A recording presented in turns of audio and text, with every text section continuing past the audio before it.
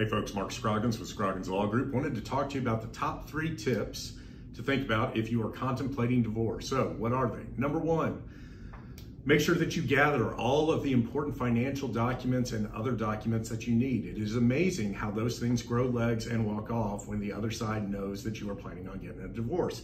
Second, change your passwords to your email or other, credit cards, things like that. If you need to move money around, you need to do that prior to actually filing for divorce or being served with a divorce petition, because then you are subject to the standing orders, and that's a big no-no.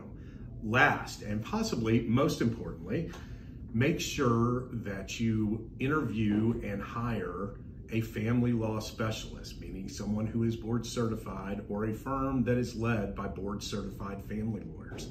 They have an extra level of understanding, an extra level of knowledge. So that is especially important if you have a complex matter. So remember those big things, okay? Get your documents, change your passwords, hire someone that knows what the hell they're doing. If you need help, give us a call, we'll walk you right through it.